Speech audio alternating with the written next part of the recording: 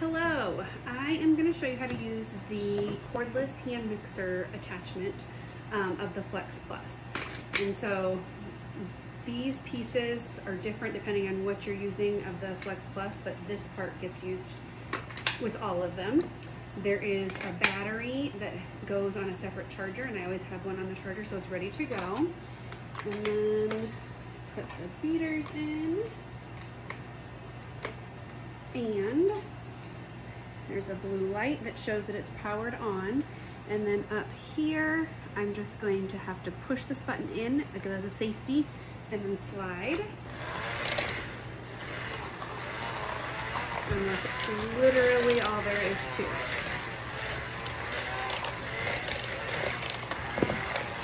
I probably use the hand mixer functionality the most.